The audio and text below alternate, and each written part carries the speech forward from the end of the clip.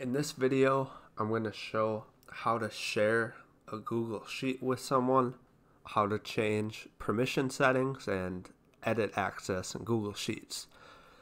So one of the benefits of Google Sheets is that you can share files with people and have different people working in the spreadsheets. This is very useful for businesses where you might have multiple people that need to work in the file. We use it all the time in my workplace, and we have 10 different people working in the same spreadsheets depending on what's being done.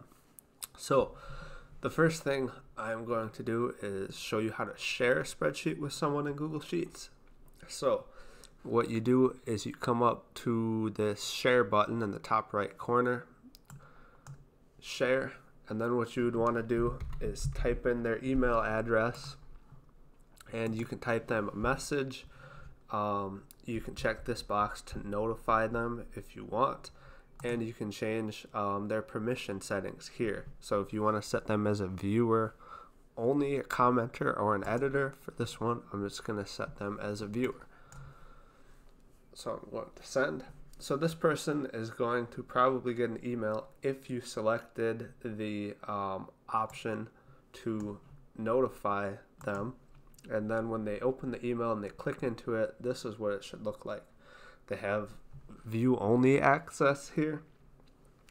So let me just see what happens if I try to type. I can't type. I can't really do anything in the document because I have view only settings. So now if you have been shared a document and you want edit access, I'm going to show you how to request edit access now. So if you want to request edit access in this file, maybe they were supposed to give you edit access and they didn't, you would select the view only button, request edit access, and then from here you can type a message.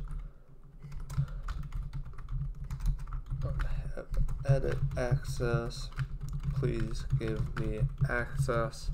And then you could send that. It would send a message to the file owner, and if they wanted to give you edit access, they could. So next I'm just going to show you how to change permissions for people that already have access to the file. So again, you would come up to the share button, and you can see these are all the people that are in the file.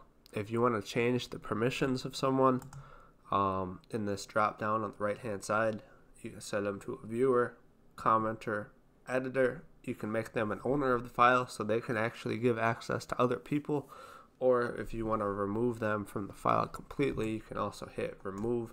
So I'll just do that and hit save. And those are all of the different settings for giving people edit access and changing their permissions in Google Sheets.